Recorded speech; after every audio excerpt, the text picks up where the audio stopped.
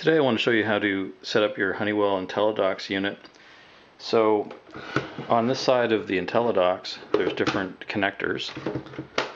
So the first connector here is for Ethernet. So this would be if you're connecting it to your computer. So you plug this in, this would go to your computer, the other end here. The next connector is for the power supply. So you'll have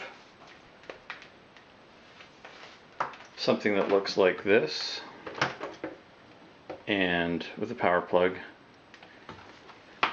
the way this goes in is there's a flat side to the connector and this goes at the top, so it only fits one way, so that plugs in place.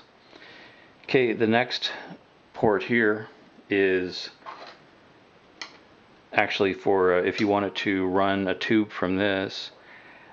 It's exhaust gas, so you might want to connect you actually will have these little fittings in with the with your dock, and you can connect up to 50 feet of tubing if you want to put it on there and run it out, because that's where the gas is going to exhaust. It's low levels of gas, so you may or may not want to use that.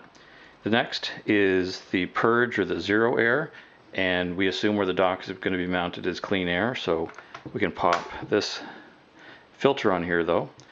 And the next port is for your calibration gas.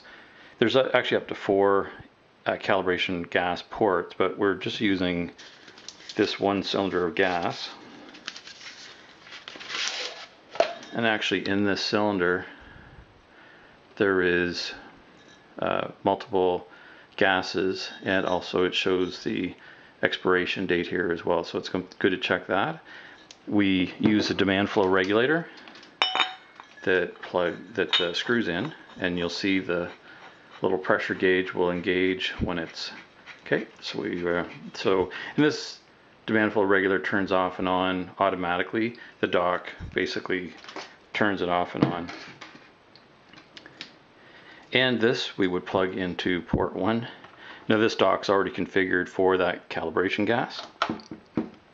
Now all we would do is plug in the dock, and to put in the monitor we just pop this open, put the monitor in, and it'll do bumps and calibrations as required.